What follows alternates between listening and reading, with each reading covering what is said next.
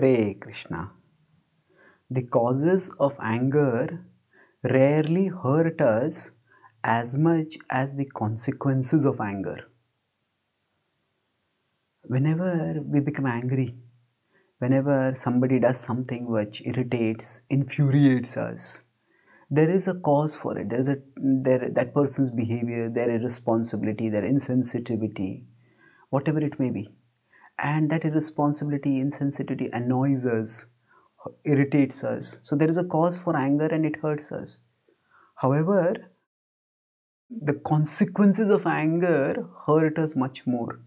That means when we give in to that anger and we act on it, then that action, it is often driven by the hope, or more specifically the illusion, that it will rectify whatever problem we are facing.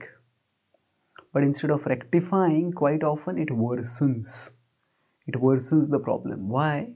Because under the spell of anger, we speak and do things that we regret. We lose our intelligence. Anger is like temporary insanity. And under its spell, what we do is horrible. So the anger can even, when we indulge in anger, it can create hellish conditions in our life. The Bhagavad-Gītā warns in 16:21, Trividham narkasyedam dwaram nashanam atmanah kamah krodhas tatha lobhas tasmade tatrayam tyajet. That lust, anger and greed are the three gates to hell. And the wise keep away, don't go anywhere near these gates. That means by understanding that the consequences of anger will be far greater than, will hurt us far more than the cause of anger, we learn to control ourselves. We get the intellectual impetus to control ourselves.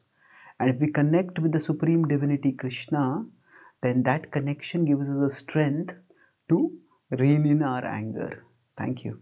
Hare Krishna.